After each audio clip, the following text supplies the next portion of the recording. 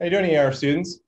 It's been a minute since I've seen you. I've had to step away for the past week or two due to a family death, but I'm happy to be back here with you. I truly am. It is what gives me inspiration and joy. And you know what? I think the guest that we have here today is also going to give us some inspiration and joy about a better world that he is helping create ahead. So, true to the nature of what we've always told you, we will not waste your time. Let's jump right into it and go through some housekeeping. Nick Gallo, can you confirm my screen, please? Nothing yet, just your smiling face. Oh, okay. How about now? Any luck? Nothing yet. Okay, one sec. How's It's that? thinking. It's showing now. Woohoo! Okay, students, so a couple quick notes for housekeeping. One, I've heard that some of you are having some trouble logging in, and I want to reinforce how critical it is that you use the UMISH emails and accounts you have to log in via Zoom. There's a couple of you who are on via phone right now, and if you have the ability to jump on via Zoom, that's really important that you do so. That is how we can actually show that you attended today and you get credit for it. If not, then we're going to need to find a way to sync with you afterward, and that's much more of a pain. So if you're on the phone right now, please consider logging in via Zoom as well so that we can keep track of it for you. Secondly, heads up, journal entries due on Tuesday. These are the entries that are kind of your reflections on what you've heard and what you've learned and what you've had epiphany-wise, if you will, over the past few weeks from the speakers that we've had. The recordings from the past few weeks will be uploaded to Canvas this afternoon, so you can rewatch those and go through those again if you would like, including the one that we have here today.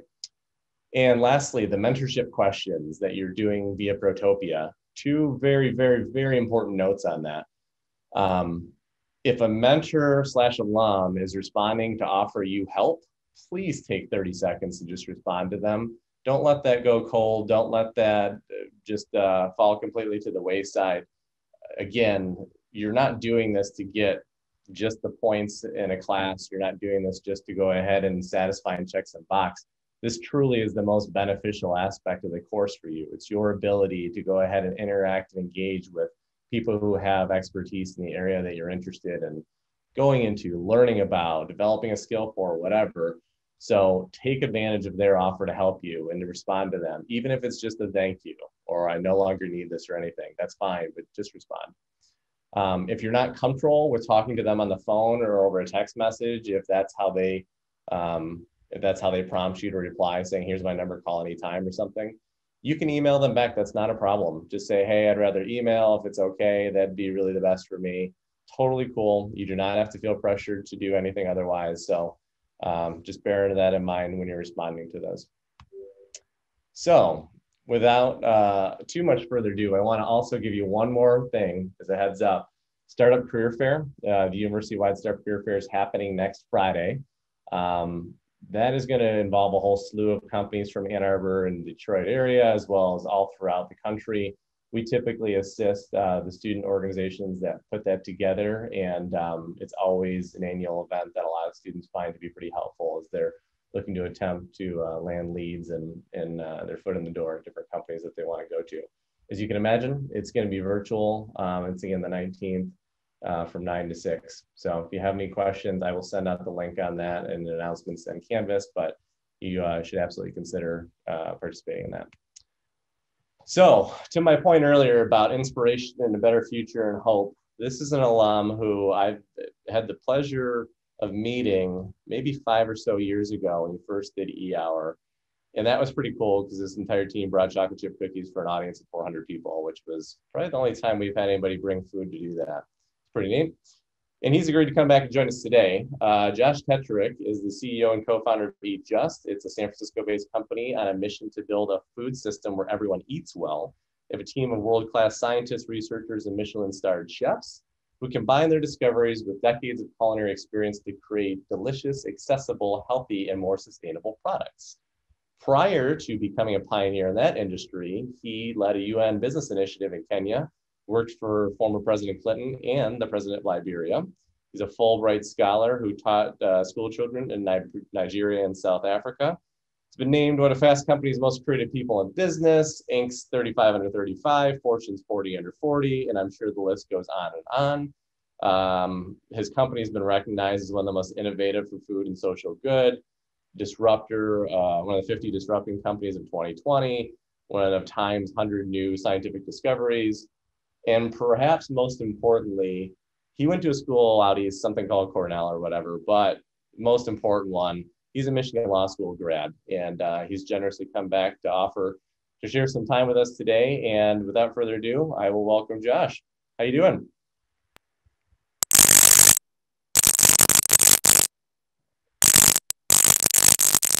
Hey, Josh. I don't know if you can hear us, but I think there might be a Bluetooth or a mic connection issue on. There's something going on there. Maybe give it a whirl again, but we were getting pretty strong static. Let's see if we do it like this. Can you hear me? There you go. There you go. I was Eric. Thanks for inviting me. I'm sorry for your loss, man. Oh, appreciate it. Thank you. It's kind of you. True to your nature to be that kind, generous person to open with that too. So, and thank you for getting up early.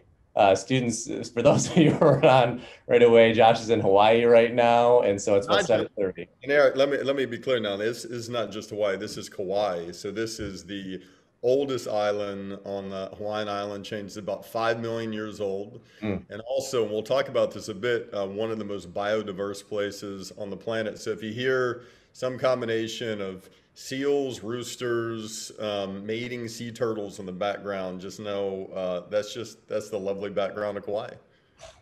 Well, I'm looking outside at 4 inches of snow. So anytime you want to trade, let me know, and we'll do that.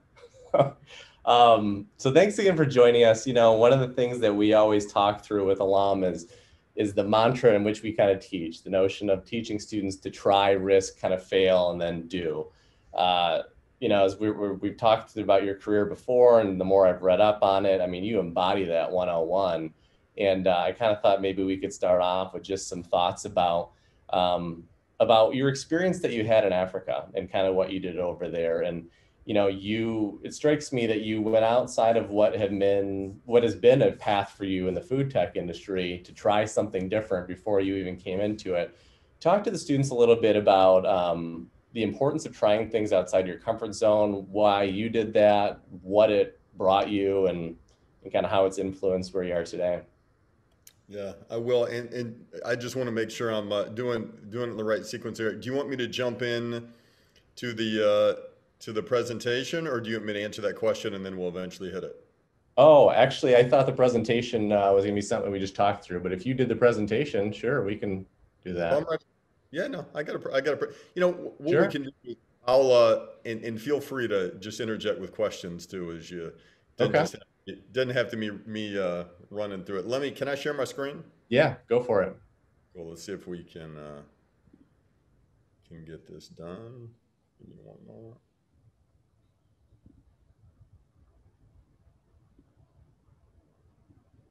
All right, good deal. You see that couch? Mm-hmm. Okay. Yeah. So, the only issue with the framework that you put out there for me, Eric, is the fail part in particular happened multiple times, again and again, throughout my life. So it was hard to pick just one, but Sure. I wanted to start out on this couch. So I'm 40 now. Lucky enough to have a mission-based company, over 150 people, valued in the private markets over $1 billion. But more importantly than that, really doing some things that we think are improving the food system, and I'll share more about that. But when I was 30, I was on this damn couch. Wasn't even my couch. It's my ex-girlfriend's couch. So she was sleeping in the bed. She made me sleep on this couch. And I was there because I didn't know what the hell I was going to do. I had spent time in sub-Saharan Africa, you're right. A little bit of time in Liberia, in Kenya with the United Nations, in South Africa. And I was there because of, I think, one part wanting to have meaning in my life. And I was doing a lot of work with kids. And then the other part, truly just uncertainty about what I wanted to do. I couldn't find the thing that was really lighting me up. I couldn't find the thing that was really going to enable me to build a livelihood for the family that I eventually wanted to have. When I was in sub-Saharan Africa, I would often call my friends back home, including folks I graduated law school with, and I would tell them that I'm doing some things to help kids. I'm working with United Nations Development Program, and it all sounds really nice. But as some of the folks listening to this might know, if there's a disconnect between what people think about you and who you are, that creates a lot of emotional instability and turmoil. And that's what I had. People were thinking I was doing a good thing. Every day I was waking up knowing, I don't feel like this is particularly effective. And it's not because nonprofits or international institutions are bad. Just the ones that I was dealing with and the nature of things, it just felt too slow. It didn't feel like we were making change at the kind of speed, at the rate that I wanted to. And I felt uneasy about it. And I've always been, at least through 3 to 19, I had a very focused goal. I wanted to play in the NFL. That's all I cared about. That was my fixation. I thought I was eventually going to be a middle linebacker for an NFL team. I ended up playing a little bit of football at West Virginia University, and then realized pretty quickly I wasn't good enough. And then threw my life into academics, and that eventually led me to Michigan and to Africa. But 10 years ago, I was on this couch. I had less than $3,000 in my bank account. And again, all I knew is I wanted to find that next thing that could focus, that could animate my life for the next 10, 20, 30 years. And I wanted it to be meaningful. I read a book when I was in sub-Saharan Africa by a guy named C.K. Prahalad, who you guys might know well, because he used to teach at the University of Michigan Law School at Ross. And I was, when I was in law school, I would sneak into his class a few times, and I would listen to CK. And the premise of his book is that if you want to solve the world's most urgent problems, if you want to deal with homelessness, if you want to deal with inequality, if you want to deal with 60 million kids who are sleeping under cardboard boxes today instead of having a right to education, if you want to deal with climate change, if you want to deal with factory farming, if you want to deal with these things that probably bother you, when you step back and think about it for a moment, start a business, join a business, use the energy of capitalism to do it. And I didn't grow up with that notion. My dad, for the most part, was struggling to get jobs growing up. My mom's a hairdresser. I didn't grow up with a feeling of entrepreneurship. I didn't really understand what entrepreneurship was, other than I heard about some of these entrepreneurs out there, and maybe someone who was doing dry cleaning down the road seemed to start their own business. But that's all I knew about entrepreneurship. It didn't feel like it was necessarily related. It wasn't related to me. But CK's words really combined with me trying to find what I wanted to do. This new theory of the case that I thought that CK was talking about inspired me to see if I could start over in my life, in my own life, and if there was an idea out there that would grab me hard enough, that would inspire me, and I could throw my life into it and eventually start a company and do something meaningful. And I had an ex-girlfriend who said, "You can hang out on the couch for a few months while you figure it out." That was the couch. And I was there as I began to dream up what this would eventually become. We do a few things at Just. I want to focus today's talk on something that we more recently have done around meat. I've heard something about it. Yes. So I'm on this couch. I'm thinking about the kind of company that I want to start. I have less than $3,000 in my bank account. And I decide that I want to focus on starting a company that solves real food problems. And when you think about real food problems out there, there are a handful of things that come up. So if we were aliens if there was an alien spaceship over the planet right now and they were talking to each other about what's happening on this little blue planet, and one alien asked the other alien, so how are they using their land down there? This is what they would respond with. So it seems like a third of the land on this little planet, one of the only that we found in the entire universe that has life, a third of it, a third of their habitable land is used to plant soy and corn to feed chickens and cows and pigs, the animals that these folks consume. Just think about that. One planet, a third of it, not used for biodiverse rainforests like I see in Kauai here, but to plant chicken feed, right? And demand for animal protein is exploding. More people, regardless of all the rise of plant-based, more people are eating animal protein today than they were yesterday. And more people, unfortunately, are going to be eating animal protein tomorrow than they are today. It's responsible for more greenhouse gas emissions than all the transportation sources combined. And the reason why I'm not with you in person right now is because there's a thing called COVID-19, which is a part of something called a zoonotic disease, which is an abstraction, but all a zoonotic disease is a disease that comes from an animal to a human because of shit that we do. Not by accident, not because someone trips over on a vial in a lab, because of things that we do, like directing bulldozers to knock down trees or putting animals in tight spaces. And the United Nations said the number one reason for growing probabilities of zoonotic disease is how we produce, consume, and treat animals for food. So I had an idea about all this, right? As I'm on the couch, I'm like, I want to change this. So I raised about $500,000 from a guy named Vinod Khosla. He founded a company called Sun Microsystems.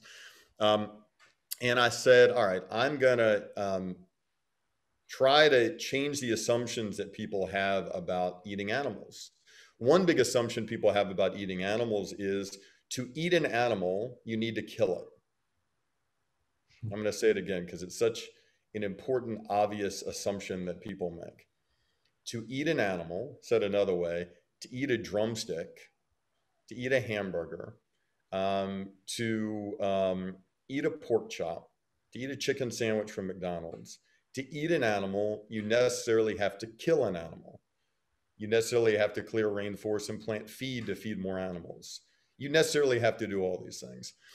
I thought that was a wrong assumption. I thought we could figure out a way to eat animals without all the issues. And generally, that was the premise of starting the company. So this is my old buddy, Jake. This was day one. We got off the couch. We got into the garage. I had no idea what I was doing. I got a law degree. I didn't get a degree in food engineering. I didn't get a degree in chemical engineering. I wasn't a biochemist. I'm not. But we started the company and we started to hire people that knew things that I didn't know. We hired biochemists, we hired analytical chemists, we hired process engineers, we hired food engineers, we hired Michelin star chefs. We hired people that could put this idea together. How do we make meat, real meat, without killing an animal, without all the issues? And then we started to think critically about what this kind of technology could look like. Now, I'm going to get a bit sciencey here, so just bear with me, and then we'll get into stuff. So, there are about 60 plus billion chickens that are slaughtered every single year. 60 plus billion chickens. And those chickens, for the most part, live for about 45 to 47 days, and they're living primarily off soy and corn. And that soy and corn that they're eating voraciously every single day is providing nutrients to the muscle and the fat in that chicken, pumping them up, and then that chicken is slaughtered. Now, the chicken that you eat, that the world eats, doesn't look anything like the chicken did thousands of years ago. We, through an industrialized process, changed the chicken. It used to be called a wild jungle fowl, this beautiful animal with beautiful feathers, that can scramble up a tree. We changed that animal to look like a sort of frumpy, all white, unfortunate creature that can barely ever move. Okay. So we said, What if we figure out a way to take the issues out of that process and instead focus on what people really want in the meat without any of the harm? So it starts with identifying a cell. So we can get a cell from the root of a feather. We can get it from a biopsy of a chicken. We can get it from a fresh piece of meat. So think step one, we get cell. Step two, remember the soy and corn that the chicken consumes, and then the nutrients end up building muscle and fat in the chicken's body. So we don't have the chicken's body anymore, but we do understand how to get nutrients to feed a cell. That's step two. We identify nutrients, amino acids, other relevant vitamins and minerals to feed the cell. And then step three, we scale it up through a process that's somewhat akin to culturing other food. It's somewhat akin to brewing beer. So our production process to make what we call cultured meat looks like visually, if you've ever visited a microbrewery in Ann Arbor or wherever your hometown is, vaguely that's what it looks like.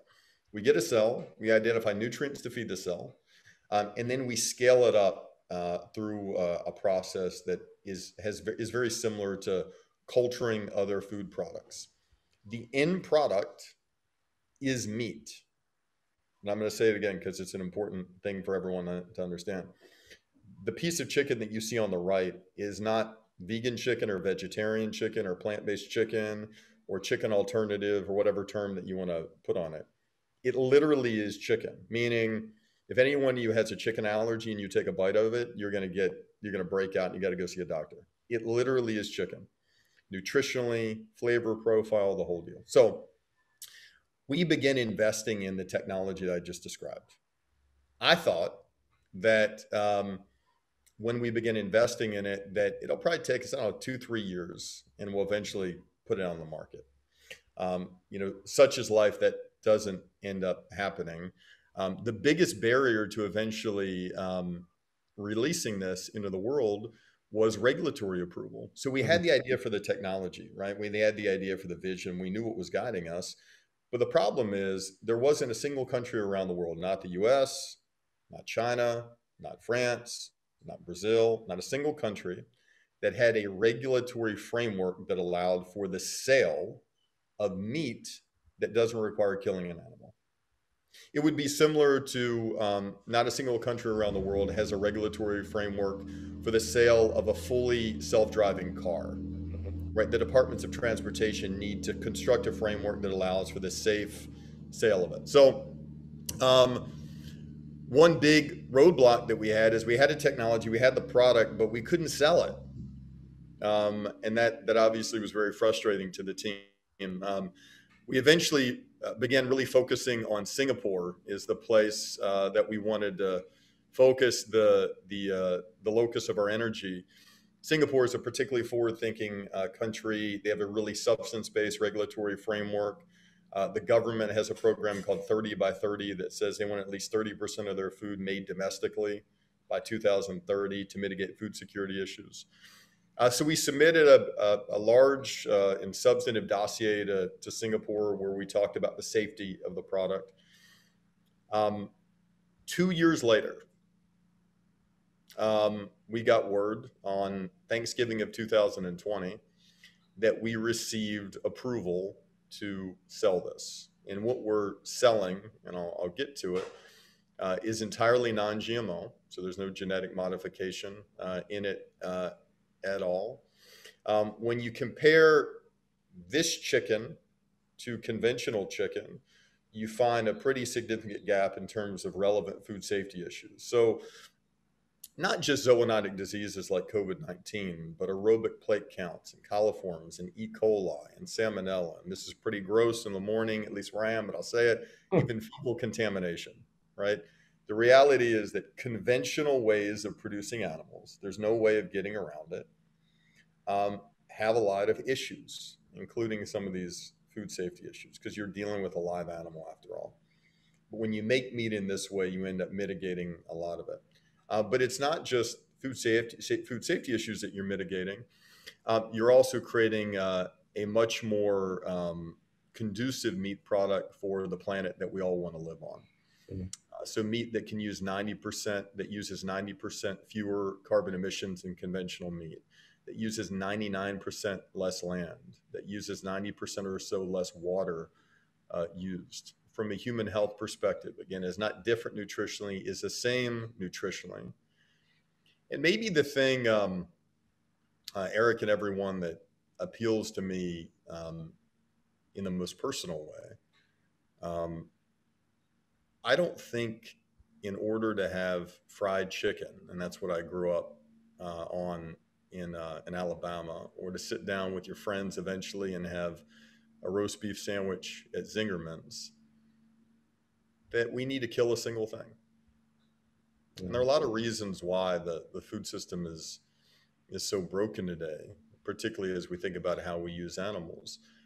But the simplest, the most straightforward, the thing free of, the thing that gives me the most clarity is I don't think another life needs to be taken off this planet for us to engage in the simple pleasures of hanging out with friends and having chicken or beef or pork. And that's what this is about. And that's why fighting to get off that damn couch. And that's why.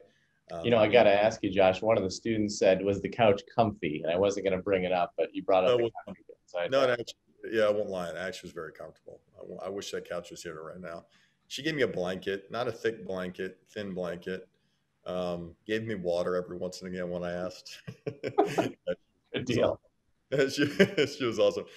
But because there's such a push to want to do this, it propelled me off the couch. It helped me deal with the regulatory issues that were happening, and also helped me to fight through even some corporate governance issues that we were having that related to ensuring that me and my team had control over the levers of the company. So in December, after we received regulatory approval, we did something pretty historic. We actually launched it.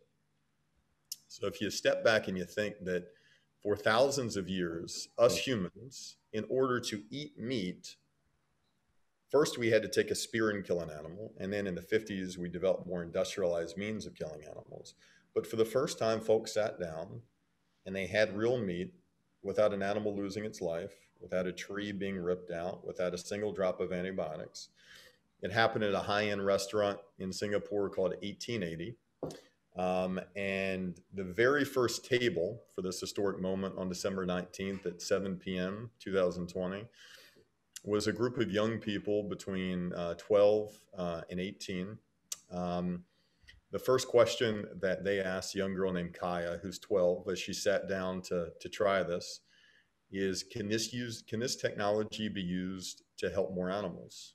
Can this technology be used to do more than just chicken?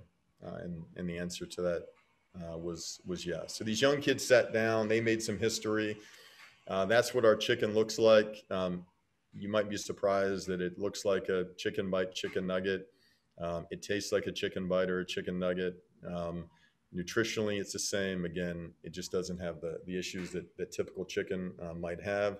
We served a variety of dishes, Chinese influenced, Brazilian influenced, American influenced.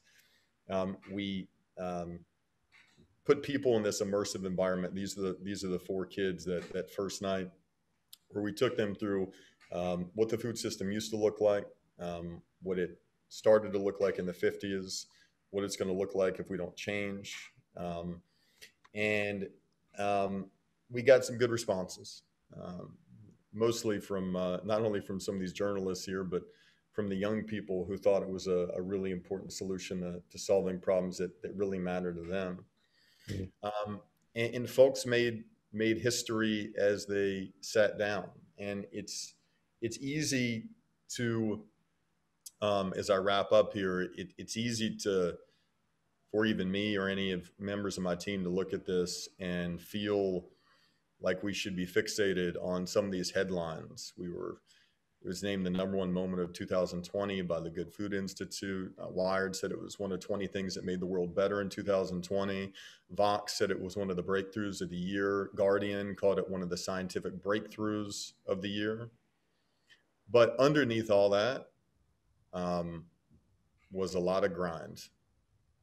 was that couch, was that garage with me and Jake without the first clue about how we wanted to approach tackling this, was a misunderstanding of corporate governance and the kind of governance approach that was the most conducive to building the kind of long-term company that we wanted, was a misunderstanding in me about the proper way to scale technology and the kind of team that you need. But through all that, and we still have a long way to go. This is only really the first course in this this dinner that we want to build. Through all that, the most important lesson, and there are a lot, but the most important lesson is whether something is good or whether something is bad, or someone says you're the best, or someone says you're a failure, or someone says you're the worst. The most important thing you can do is keep your head down and do things.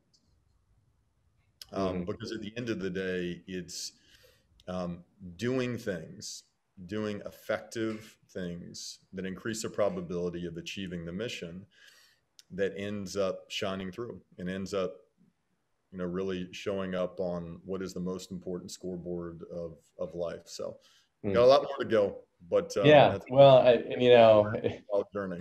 It's occurring to me as you're talking, the flurry of student questions we have coming in means that so many of them maybe not have read through the profiles that we sent out, because they're all enamored and amazed, but that means maybe they didn't know about this before. So I think an important point of context for them to realize is that it wasn't like you went off the couch and you developed a recipe to come up with the cultured chicken in the kitchen, and then bam, you're in Singapore and it all happens. If you wouldn't mind, take students and give them the quick and dirty on how Just created the egg, how you basically have the egg market on lock, and then I presume this fuels the ability to explore and research and do all this other. Sure. So we're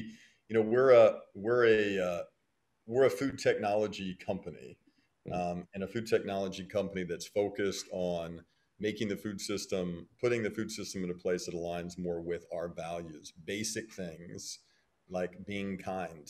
And our food system today doesn't represent it. And the first thing that we did, I told you about the assumption that we made about meat. Why does it have to be the case that an animal is killed for you to eat meat, for me to eat meat? We disagree with that assumption. There was another assumption that we also tackled and were available widely in the market with this. It's that why does an egg need to come from an animal? Think about how obvious that assumption is, right? Imagine asking a million people, do you agree with the statement an egg necessarily needs to come from an animal? I would imagine 99.9%, put aside some conspiracy theorists, would say yes to that. Yes to that question. We challenged that, and we said that an egg can come from a plant, and we eventually developed a product called Just Egg, which is available in 20,000 points of distribution, including all over Ann Arbor, whether at Whole Foods or local natural grocery stores, or online with Amazon Fresh.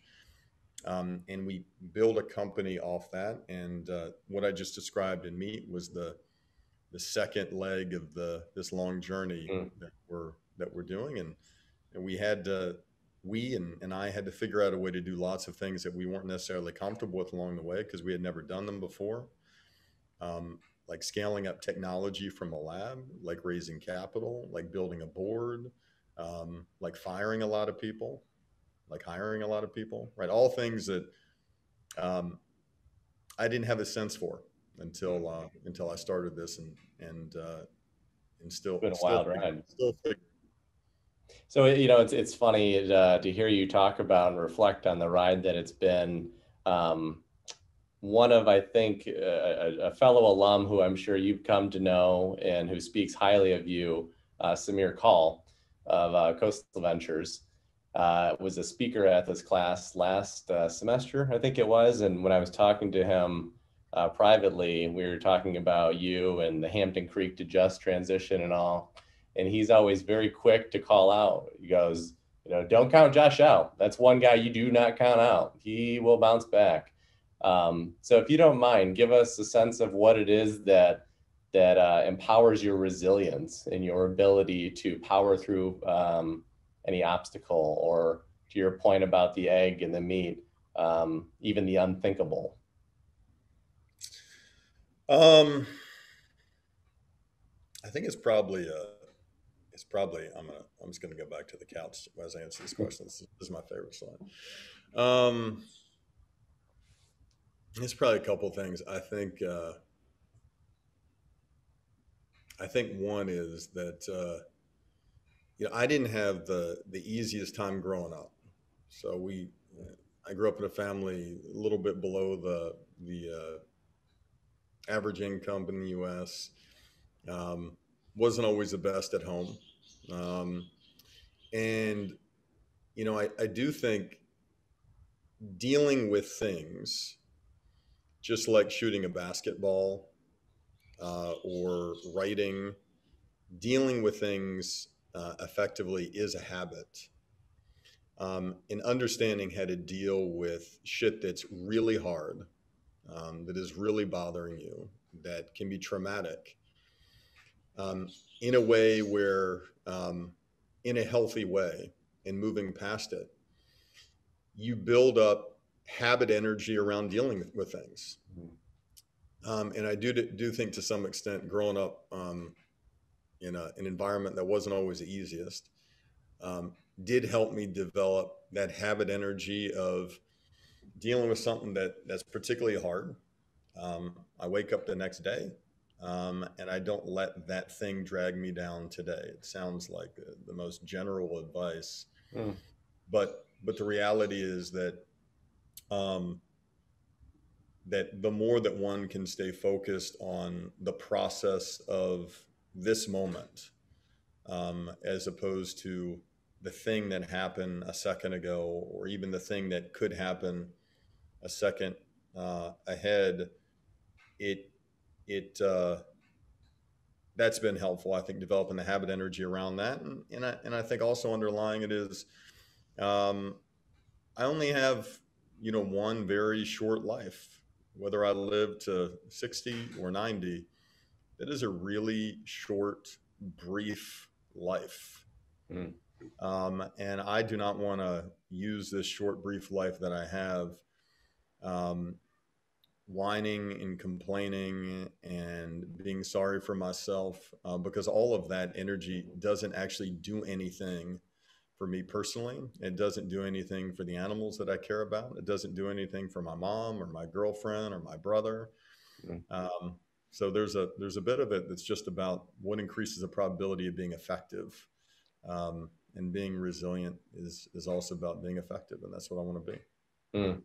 Thank you. That's powerful words. To your point about overcoming obstacles and having that habit energy and kind of muscling through and developing that core inertia that carries you forward, undoubtedly the regulatory hurdles and the bureaucracy, having come from a background in government prior to the academics, I can attest, must have been horrendous to have to deal with and get through and begrudgingly go through. So my question is kind of two-part. One, you had previously stated that the biggest compliment an inventor can get was to have the normalization of their invention. I'm interested in what you would say the biggest compliment has been to date for you guys, or maybe for you personally. And then the second part of the question is, now that Singapore has allowed the debut of the next gen of food, what country is next and when can we see it? Yeah. So I'll start with the normalization piece. So this slide right here that I'm showing everyone, this is not a consumer friendly slide, right? This is not a marketing slide. This is literally what we're doing. I wouldn't fault you for looking at this process and thinking this is awfully strange looking. This looks a bit like science fiction. Right? You wouldn't be odd in thinking that, right? We're taking a cell, identifying nutrients, in manufacturing chicken without killing a live animal. That in many ways is objectively odd. Like there's no getting around it. Now, I think the way we currently deal with our food system is also bizarre and odd too. So in terms of normalization, Eric, eventually I want people to come to accept that meat doesn't require killing an animal. Just like people are coming to accept that you don't need internal combustion engine in order to make a sexy car, right? Mm-hmm.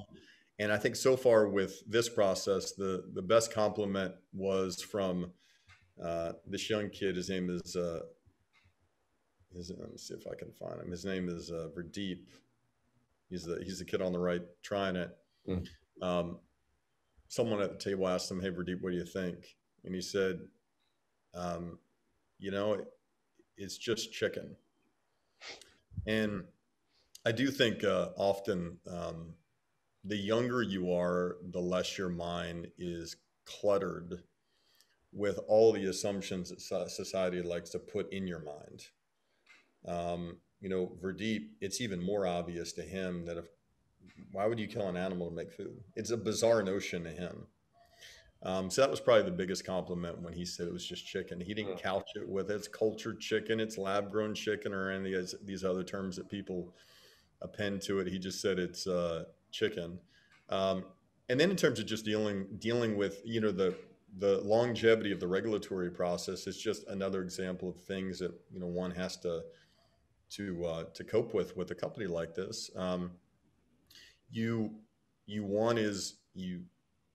ensure that the process that you're engaged in, the substantive, fact-based, evidence-based process of transmitting information to regulators, is done. It's done in a timely way, and you can't control what's in a regulator's mind. All you can do is control the information that you're providing to them, and you can control, you know, running a straightforward, transparent process with them. Nothing else.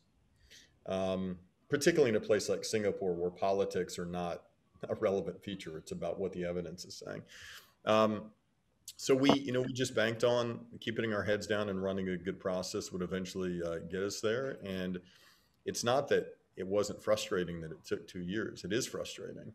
But I was listening to this young woman who competed in the Olympics, and she said, in chasing a dream, she lives by the rule of thirds. She said, a third of the time it's going to be phenomenal. A third of the time it's going to be fine. And then a third time it's going to be a fucking nightmare. And I think that's right.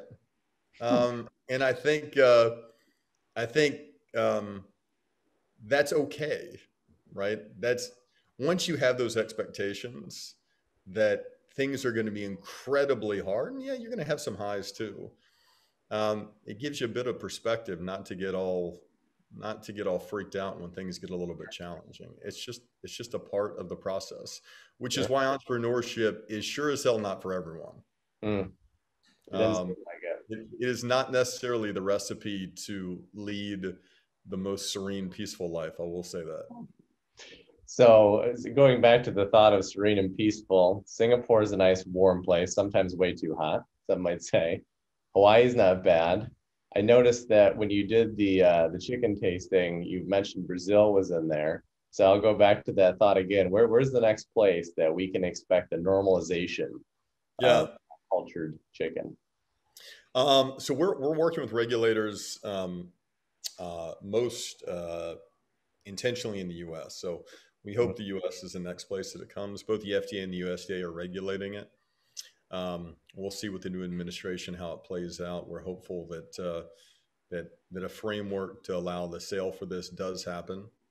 But if you step back and you think about the process of making meat without killing an animal, it's very capital intensive initially. It's somewhat similar to building an electric car facility, with the prospect of some payout sometime in the future. Now, my payout is the changing of the food system, and for some investors, their payout is simply financial, and that's fine. So there's a lot of risk that you necessarily must take in doing this, because I can't tell you with certainty that Brazil or the U.S. is going to provide a regulatory framework. I have no way of knowing that. I'm betting, though, I think it's more likely than not. I think the probability says that countries eventually want to move to things that are sensible and reasonable and that help their environment and help their people. but that's a part of the risk that we take in doing this, right? The only place that this is allowed to be sold today is in an island called Singapore with fewer than 2 million people. Mm. But I believe other folks are going to follow Singapore. And eventually we're going to get to a place where by the time my niece June, gets into Michigan, the majority of chicken, beef, eggs, milk, whatever, doesn't require killing a single animal, doesn't require tearing down a single tree, doesn't require a single drop of antibiotics, is not accelerating our risk of zoonotic disease. And she's able to hang out and eat some chicken with her friends without even thinking about all this stuff, but just do it in a way that aligns a lot more with the kind girl that she is. Mm. All right, we got about a minute and a half left, so let me hit you with some rapid fire questions and give me the short burst answers, and we'll close it off kind of on a lightning rod here. Favorite place at Michigan, if you could go back, spend a day, half day, bar, restaurant, place on campus, professor's classroom, what is it? Favorite place was probably I know it's early yeah, there. no, it's all right. It's probably just because it's just the memories of hanging out. Most of my memories of hanging out with my friends are on the law school quad. Mm. So it's probably it's not even like sitting down law school quad. It's just walking around. Yeah. My friends talking about what's going on. Beautiful space. Beautiful space. What's your go-to guilty item? Your go-to dessert guilty item? Probably my girlfriend is a really healthy eater, just like me, but she usually brings in these contraband items, these vegan fudge bars, these vegan fudge brownies, these pies, all this stuff, and she hides them in different parts of the refrigerator and cabinets. But I wish I would find them, but I always figure out a way to find them. And so it's a constant battle between us. It's something that she brings in like that. Good deal. Good deal. And, last question, we can kind of close out here. I've never seen you shy away from your thoughts on a political situation. And if I remember in 2016, you were quite bold right after the election with the New York Times advertisement you did that I thought was very innovative. One day, when are we going to see candidate Tetrick? Well, I'll tell you before I say anything about myself. My hope is that I do think it's really healthy for this country to have a thoughtful Republican Party, and I want that again. And my hope is that Trumpism is beginning to see its last gasp. We'll see if that ends up happening, but that's my personal belief on it. I found my thing, Eric. I found the place that I want to focus my mind and my heart and spend time with people. There are a lot of things that are screwed up in the world, right? It's not just the food system. We all see it all around us. But I found something that has some of those characteristics of why I spent so much time trying to be a football player. It animates me. It allows me to stretch my brain and allows me to hang out with people that I care about, allows me to wake up in the morning and not feel like there's an inconsistency with who I am and how the world views me. So this is going to be my spot, not doing anything else, so as long as I can still get at it. Okay, good deal. Well, thank you for the time.